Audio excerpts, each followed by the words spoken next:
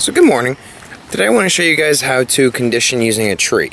Any tree, not just, a bamboo or oak, but this should suffice. This is, I think, a maple tree. So let me just flip the camera around, show you guys. So anyways, here's where I usually strike the tree. I've been doing this for about a few months now. I try to give it a break so I don't actually kill the tree, because the last one I did this on, I completely killed the tree, and it's just not good. So let me show you guys how to condition.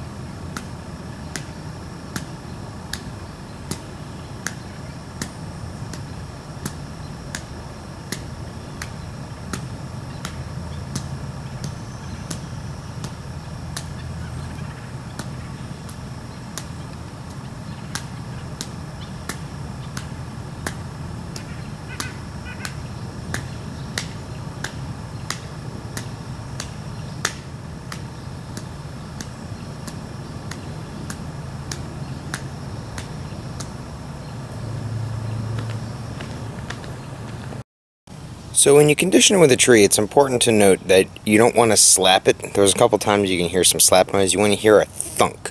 That thunk is your hand and your bone and the tree making contact.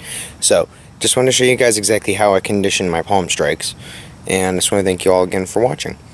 Now, if once again you hit an oak tree 1,000 times, eventually it's going to fall, but really it's more like 10,000 or 100,000. So hope you guys enjoy conditioning. And now, after you're done doing this, wash your hands with warm water. It will really help.